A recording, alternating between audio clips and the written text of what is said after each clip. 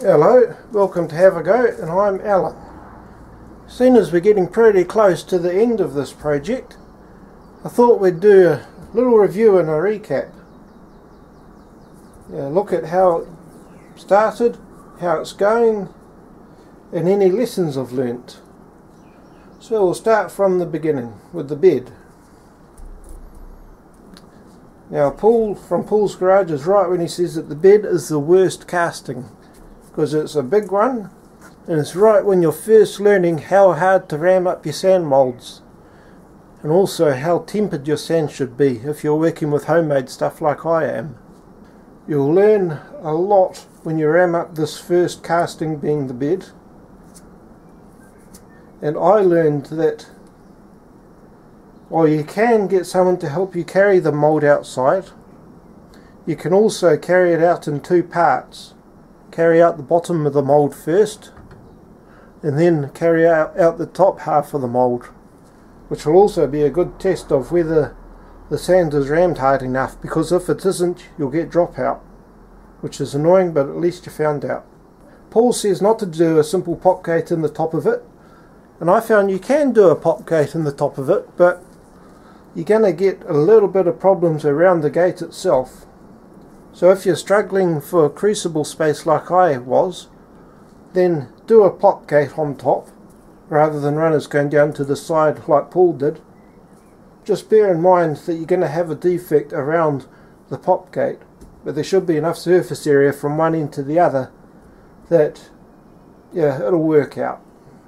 As for scraping it flat, the top of the bed, it's actually a pretty good lesson in scraping, because it isn't recessed like with the slides on these things, so you're not having to try and get into a narrow bottom of a groove along the bottom of that with the wall next to it. So it's nice and wide open, and you've got a long area to practice on and make your mistakes, and it'll end up covered by the ways, so if you do have a couple of gouges here and there, nobody's going to know.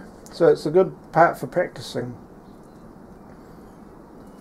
For the feet, again, you can just do a simple pop gate on top, except that it's even less of a problem with the feet if you get an inclusion, because the top of the feet, you don't have to scrape it in or anything. I did a gate on the side of the feet because I had room in the crucible for the metal for it. Dealer's choice.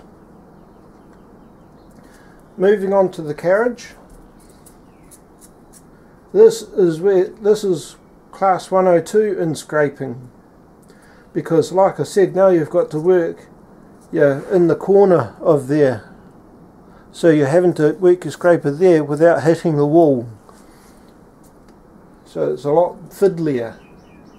Putting the ways for the cross slide on is your first real bit of precision relative to everything else at the start, because it needs to overhang and it needs to have the screws so that they don't collide with the way screw, with the lead screw for the cross slide going through here. If you get your screws wrong, the lead screw can't go through, then you're having trouble. So this is your first bit of having to measure twice and cut once, especially when you're drilling through here, through the tongue here, and then through the casting.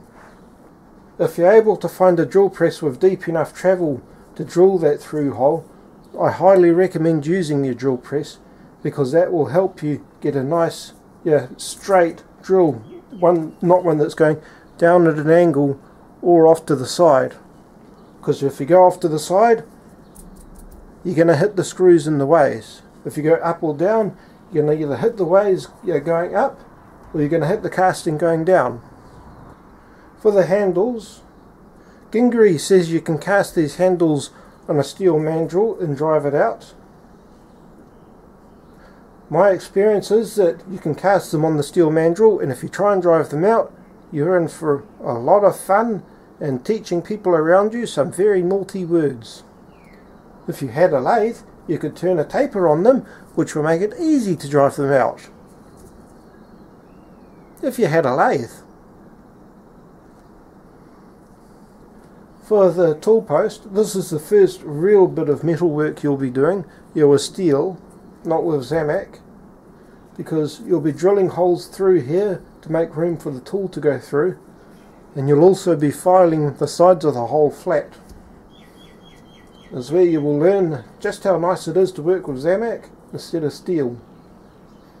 Trade-off being that Zamac isn't as tough as steel is. The carriage is also where you will first learn the joys of shims. Shims going between the casting and the clamp that's holding the casting onto the ways.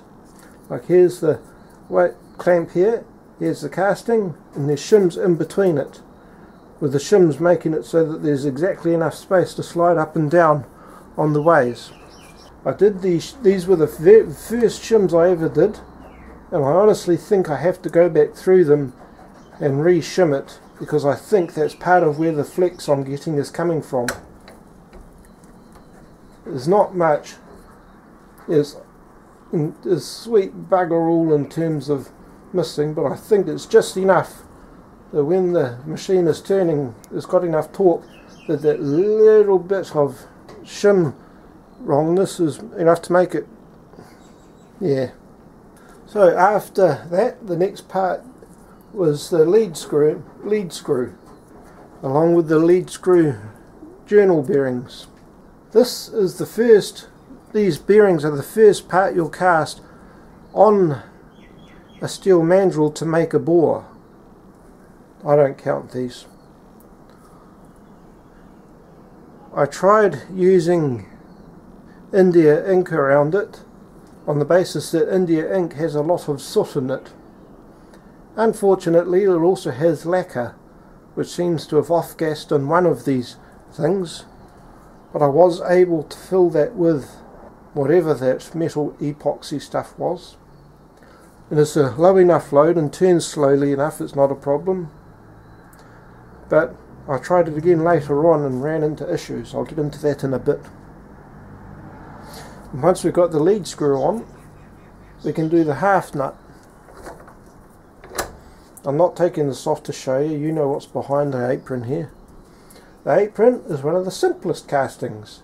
The half nut behind it is one of the worst castings, because you'll be casting it on a length of steel threaded rod to form the threads in the half nut, and you will have the devil's own job of getting the threaded rod out of it. Lots of patience and a good Dremel tool is what I recommend. If I were to make the half nut again, I would either put a couple of steel nuts on here with a steel strap across them, weld it up, take it off, and then cut half of the nuts off, or I would do two solid plates next to each other on the half nut base, thread a hole through both of them, and then cut across the top and then Dremel it off. I wouldn't do it as per the book, except for casting the half nut on the steel mandrel. That works very well because the casting hangs on to the steel mandrel going through it like billy-o. So Gingery's approach is both good and bad in that respect. After the lead screw and the half nut is the headstock. And for the temporary boring bar supports, I initially made them out of 2mm aluminium angle iron, but I remade them later on out of 6.35mm angle iron, not aluminium. And I'm very glad I did, because I found that there's enough torque when this thing's turning that the 2mm angle iron would have probably just deformed straight away, ripped itself to shreds, and hilarity would have ensued, as the ancient texts say. As for the headstock itself, there's no real changes in terms of scraping in the wear pads, scraping in the top and the bearing caps, shimming and putting the clamps on. The only real wrinkle introduced with making the headstock is the sheer amount of metal that this thing takes. It takes so very much metal. It's as bad as the bed itself. For the counter shaft, well, it's pretty straightforward. Just cut the metal, drill holes and rivet. You just got to keep your wits about you with which way together things go. Otherwise it's not bad, it's just annoying. You'll also probably have to go through a few different V-belts before you find the sizes of belt that's best for what you're making, since every one of these lathes is individual. As for boring out the headstock itself, I found that Gingery's approach of an unsupported boring bar going through it got a terrible bore, and I ended up having to do a line boring setup where the bar was supported at both ends with the borer in the middle. So supported at both ends, so the flex was greatly reduced, which does mean that you need to make an extra boring bar support, but you've already had practice making the first two. So don't do it as per the book for boring out the headstock. Once the headstock's made, Gingery has you make the tailstock first. I had better luck making the faceplate first, because once you've got the faceplate made, you can then strap castings to the front of it and face it off, with the carriage and the cross slide. So face it off, and then once it's faced off, you can then scrape it in a lot quicker than if you'd sanded it, which inevitably introduces rounding, and the sanding also takes a lot longer. So I recommend making the faceplate first and not the tailstock. Plus this is easier to make. As for the tailstock, the base of it is pretty straightforward, nothing too amazing in terms of the casting, the clamps, the shims.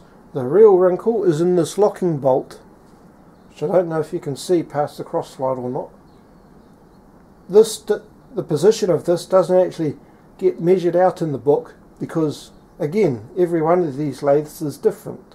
You're going to have to carefully measure it yourself so that the bolt doesn't collide with the ways, and then drill it according to where you measured. For the set over ways on top of this, he does give measurements, and I highly recommend that you listen to those measurements so that the front face of this between the top and the bottom is flush-ish.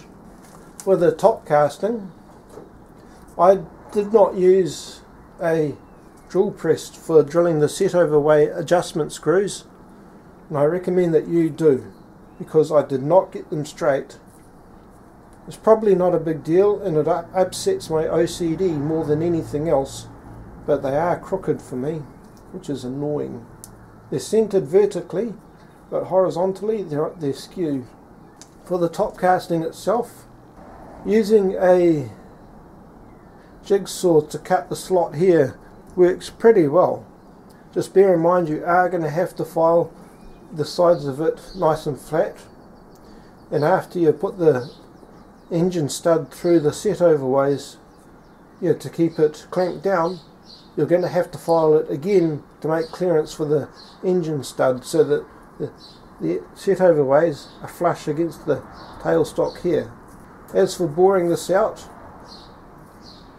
I know people will scream at you about stick out, but you don't have much of a choice in this case, because the boring bar has to go all the way through this, and I didn't feel like buying another 16mm bearing and then